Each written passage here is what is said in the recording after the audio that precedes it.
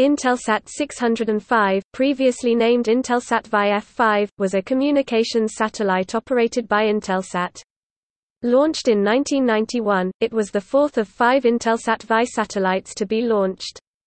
The Intelsat VI series was constructed by Hughes Aircraft, based on the HS-389 satellite bus. Intelsat 605 was launched at 23 hours 15 minutes and 13 seconds Coordinated Universal Time on 14 August 1991, atop an Ariane 444L carrier rocket, flight number V45.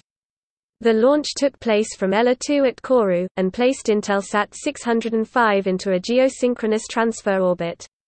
The satellite raised itself into its final geostationary orbit using 2 liquid-fueled R4D12 engines, with the satellite arriving in geostationary orbit on 20 August 1991. Intelsat 605 initially operated in a geostationary orbit with a perigee of 35,756 km (22,218 miles), an apogee of 35,818 km (22,256 miles), and 0 degrees of inclination.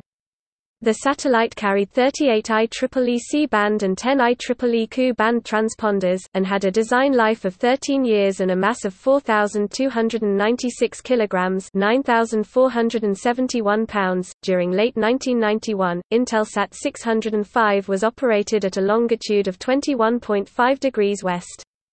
In July 1992, it was placed at 24.5 degrees west, where it operated until November 1997.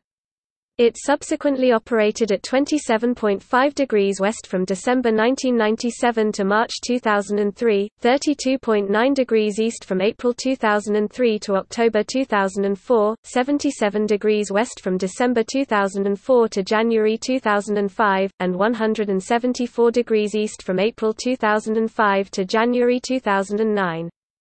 It was placed into a graveyard orbit and decommissioned in January 2009.